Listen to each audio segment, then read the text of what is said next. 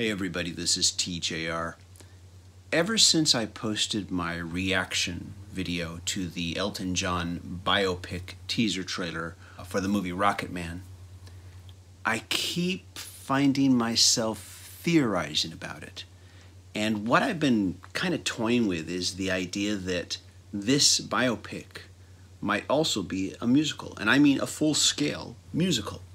Now, in my reaction video, I did mention the fantasy sequences, and I did mention what looked to me like a choreographed dance number during some of the clips that we see in the trailer, and that did make me think that, hey, maybe there are musical numbers in this. When this thought first popped into my head, I remember thinking, yeah, maybe, maybe not, but not making too big a thing out of it. But as I thought about it more, it kind of makes sense in a certain way. Reading the comments to that video, I've heard some question, why have Taron Egerton actually sing the songs himself in his own voice? Why not just use the original studio recordings? After all, you watch the Queen biopic trailer for Bohemian Rhapsody, and it's quite obvious that they're just using the studio recordings. Well, one possible answer could be because they're going to have original songs in the film that the star is going to have to sing.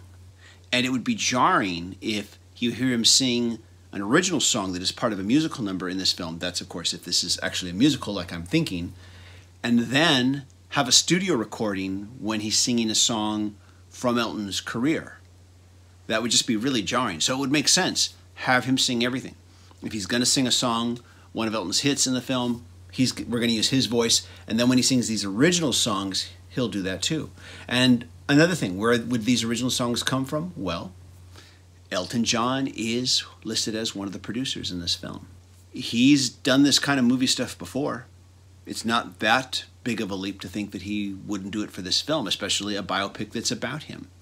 And if in fact this is a full-scale, full-on musical, not just a fantasy sequence with a musical number in it, but a full-on musical, this would be one of those really daring, bold as all brass kind of moves that either sinks the film or raises it to a higher level. It'll either be one of those films that we go, wow, that was such a daring thing to do, and boy, did it pay off big time. Man, that film just, changed everything. Or it's going to be one of those things where we say, boy, I got to admire their boldness, but boy, did that sink. And that's the end of it. Who knows? Once again, I could be completely wrong about all of this. Maybe I'm just overthinking. But it is fun to think about. And it is interesting to think about the daringness of doing that. Because, aside from La La Land, which many might still say is not a traditional, Hollywood big screen musical, big screen musicals have just kind of gone away. Yeah, I know there was Mamma Mia, but once again, that is more the exception that proves the rule. So what do you think? Is it possible? And if this does end up happening, would you go to it?